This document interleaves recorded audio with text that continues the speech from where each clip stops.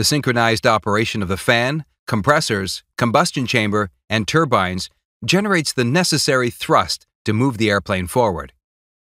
You should note that in a jet engine, only a small portion of the incoming air goes into the combustion chamber.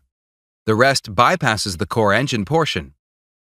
From the air that enters the combustion chamber region, a large amount goes to the cooling of the combustion chamber rather than actually being combusted.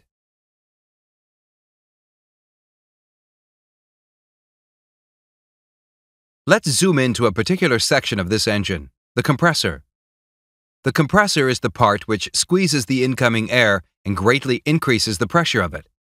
They, in fact, transfer energy to the fluid. This engine has two compressor units. You can see more details of the compressor here.